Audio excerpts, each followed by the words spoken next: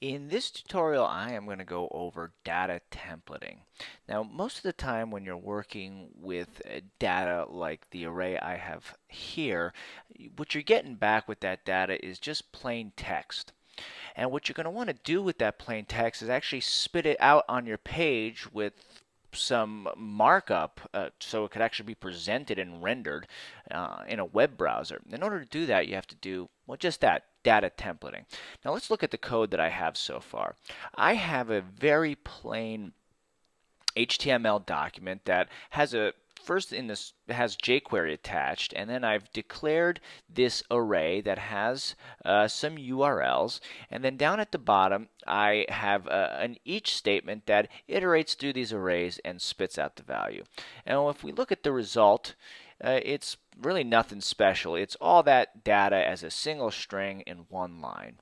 Well, what I'd like to do is have each one of those links actually be presented on a new line and make it actually a clickable link. So let's actually start first with the first part. I want to put it on a new line. So if I want to add some markup to it, I could add it right here in my document write statement.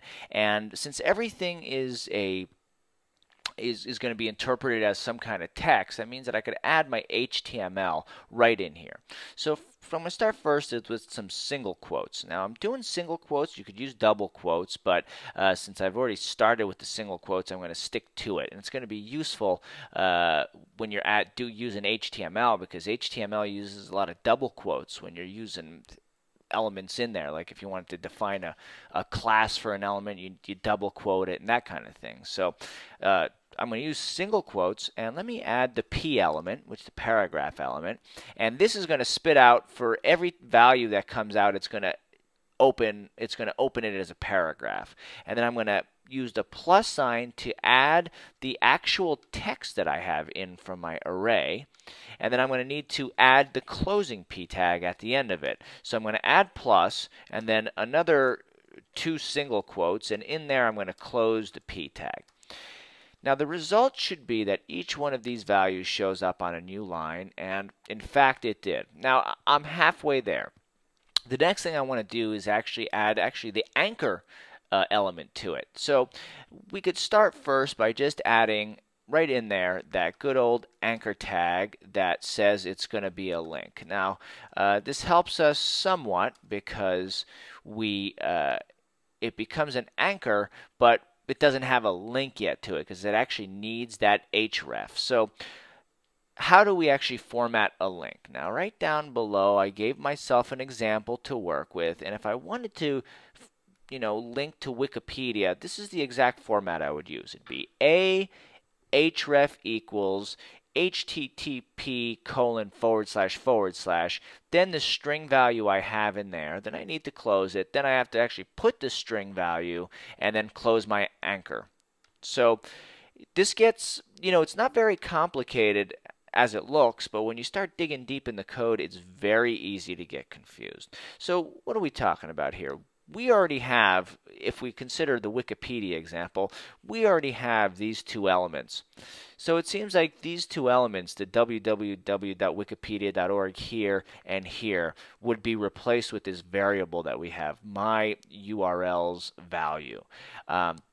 So we have to add that, and then these double quotes is what makes things tricky. I mean, not tricky, just easily confusing to the eye. But that's why we use single quotes from the beginning, to accommodate HTML's love for double quotes, because we use them all the time. So we've started our P, and then we have our A. And we have A href equals, and then we have the double quotes. And now after these double quotes, we could do http://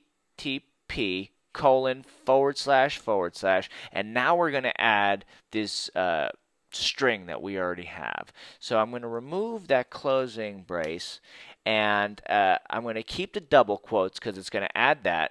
Then I'll add another plus, and we're going to add my URL. So far, this piece of code over here brings us all the way up to here. So now we're going to have to add another another string value in single quotes of the double quote and the closing. So let's go plus and then single quotes. I'll add them both at the same time. And we said we needed the double quote and the closer. Okay, so now we have, let's see, what, oops, I think I added that at the, see what I'm saying? It gets confusing quick. I added that at the wrong place. So I'm going to take that and move it over here. And let's see where we're at. So this piece of code brings us there. Then we need the we don't need the www. That's okay. We could eliminate that. My URL is good. I'm going to add a plus. See, it's like the concept's not as hard as just eyeballing to making sure you got it right. And then we're going to make sure we have the double quotes and the closer right there. Then plus my URL plus that. You know what? I think we're good. Let's see if our templating went smoothly. Wow.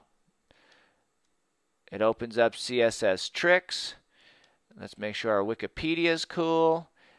And, oops, let's see, jQuery.